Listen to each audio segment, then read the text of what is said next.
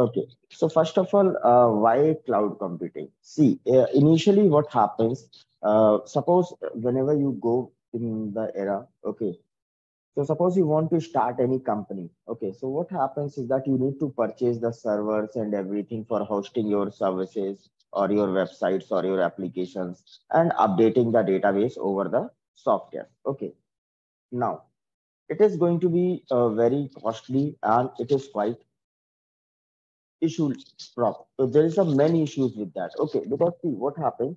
Suppose there is a website and you have purchased the, you know that on daily basis there are 5,000 people are coming at your website initially. Okay, so you purchase the hardware according to the requirement of your 5,000 candidates. Now suddenly what happens? Someday 5,100 candidates came. Okay, so now your website will not able to cater all those 5,100 candidates and ultimately it crashes. Okay, so now again you have to go to the market and purchase those hardwares and again. So this process is quite tedious, repeating again and again. So that is the reason why the cloud computing came in a picture. Cloud computing was initially basically discovered in 1950s by J.C. Licker. Okay, but at that time there is no commercial use of cloud computing because the globalization was not there. The companies or the services are limited to specific boundaries or the countries or areas. Okay, so there is a monopoly in the market. Okay, now what happens after globalization in 1990s? Okay, the companies now started moving from their borders to outside the other places of the world. Now here the cloud came in a picture with a greater effect. Why?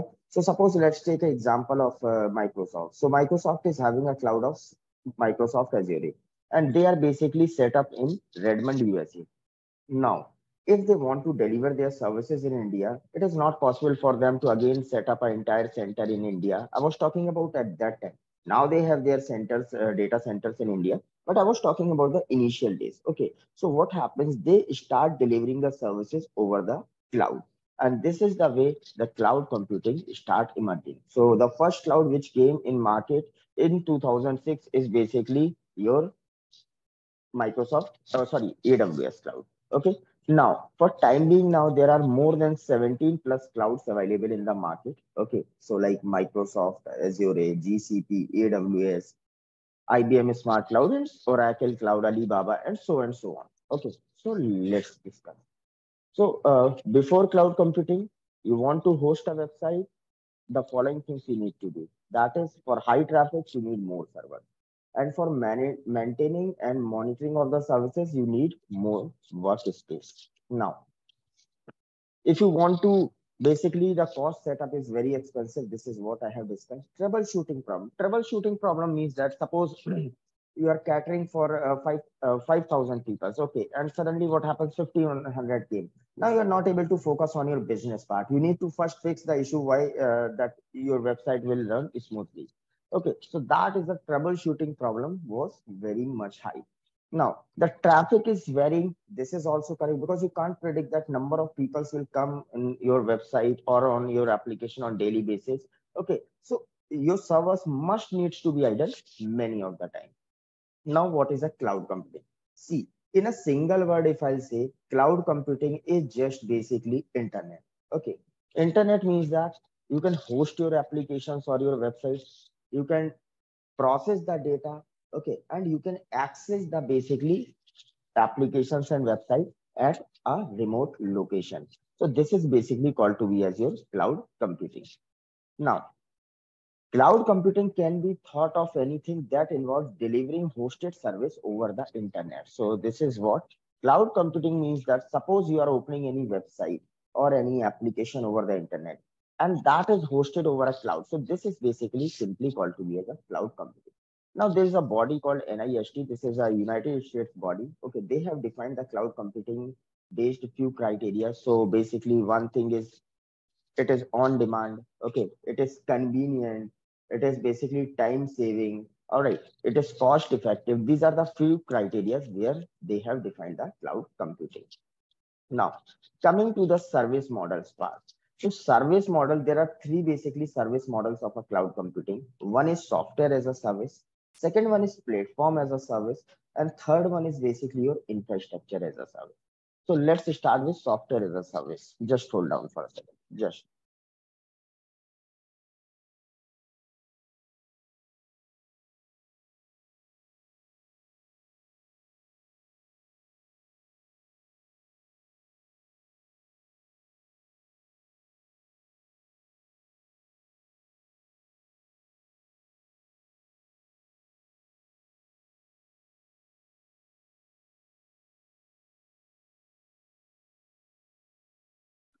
okay.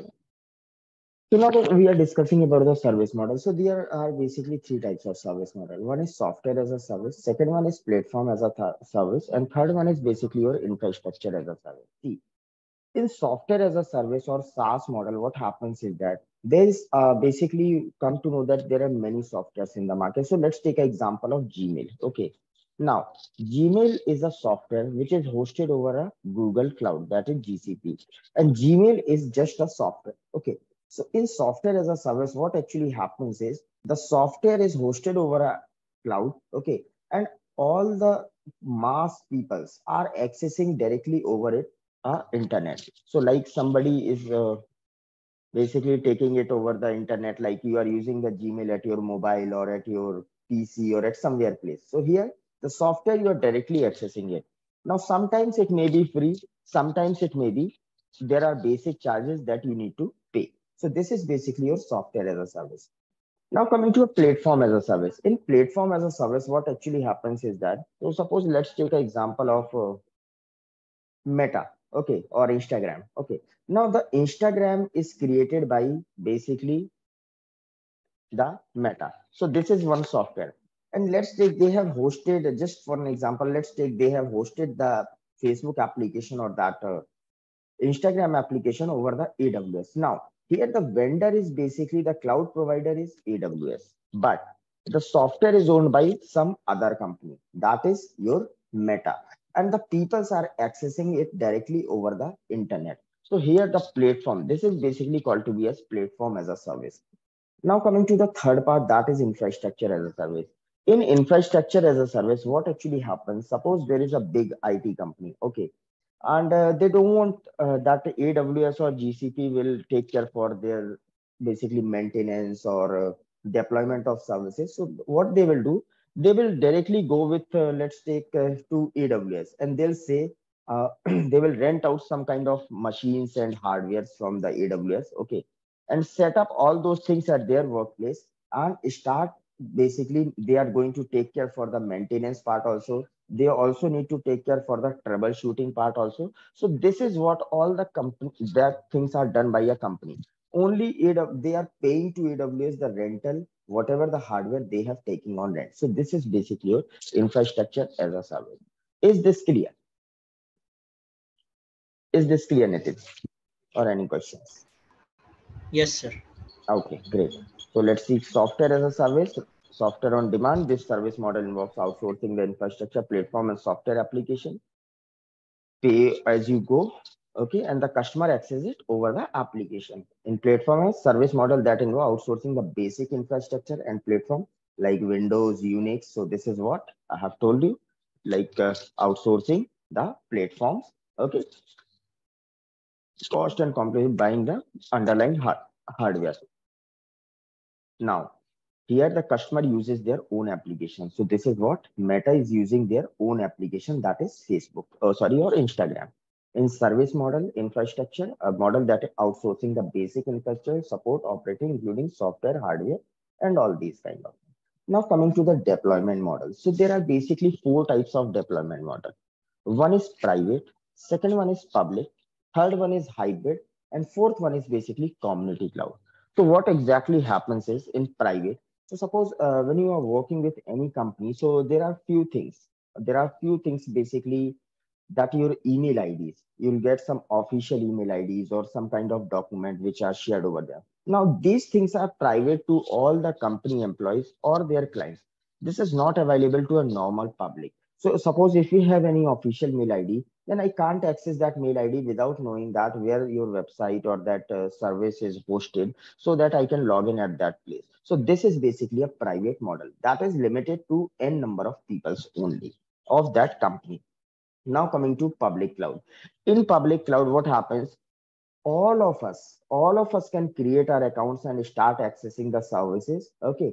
And there is no limitation, but there is only one limitation, that you can't enter in my space and I can't enter in your space. So let's take an example of Gmail. Okay, so Gmail is basically what happens with a Gmail. Gmail, let's say you can take an example that Gmail, you can also create account, even I can create an account. But without knowing your ID and password, I can't log into your account. And without knowing that, you can't log into my account. So this is a public cloud. Now, hybrid cloud.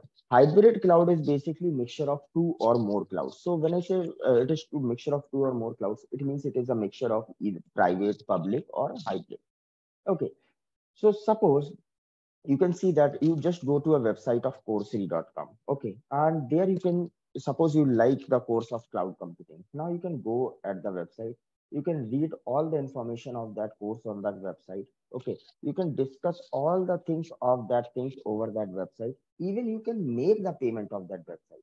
Okay, but these are the things which are publicly available. Now, suppose you have purchased the course and you want to take the course basically, okay, and you want to get a access of that course. Under the situation, what happens basically, you have the access of somebody from the coursey.com who will tell you how you can access the course or how you can maintain up the things. So this is a hybrid cloud. Now, coming to the fourth point, that is community cloud. In community cloud, what happens? Suppose there should be a community. So let's take an example of government of India. You can generally see that there is a domain of gov.in government of India. Okay.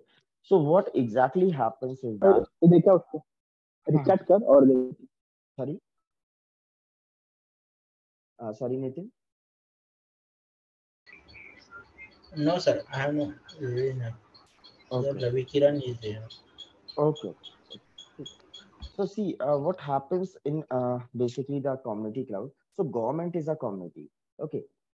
In community cloud, you can see that gov.in is a central government domain, but they have also shared with the states also. So if you log into the other state IDs also, like Maharashtra government, so maharashtra.gov, like that. Okay. Now, the central government is owning that, but the government is an entire community. Either it is a state government or either it is a central government. So they have shared the resources with the state governments also. So this is basically your community cloud, where they have a shared goals or shared concerns. Shared goals of a government is welfare of the people.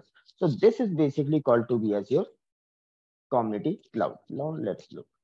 Private cloud, the cloud is operated solely for an organization. Community, the cloud infrastructure is shared by several organizations, support a specific community, which is your government, and has a shared concern, that is welfare of the peoples. Public cloud infrastructure is made available to general public or a large industry group and owned by an organization selling cloud services. Fourth one is your hybrid cloud, which is a composition of two or more clouds, that is private, community, or public. Now, one more thing I want to discuss basically what happens is in cloud computing is good. Okay, because it is on demand available. So suppose if I want to start my business now, so I don't want to go to the market and purchase the machine. I can initially purchase the things and start taking the services of the cloud. I can start hosting. Okay, it is cost effective because the machines which you are going to purchase it from the market, that is quite costly, and the services which is pay as you go model, so this is also quite effective. Okay, even you can access your data and application at remote location. This is a good, but there are few cons of a technology also. So the first con of technology is that you can't access the cloud services without internet. So when I'm saying without internet, so you can't access. Can you open a Gmail without internet? No, it is not possible. So this is the first limitation. Now, there's a security concern. So security concern for, let's take an example of Google Gmail. Okay. So suddenly what happens? There is any hacking attack happens on Google. Now you can't do anything to save your data. This is the duty of a Google. If they are able to save it, then your data is safe. And if they are not able to save it, then your data may be compromised. So this is basically the few concerns about this. So this is all about the demo class of cloud computing. Okay.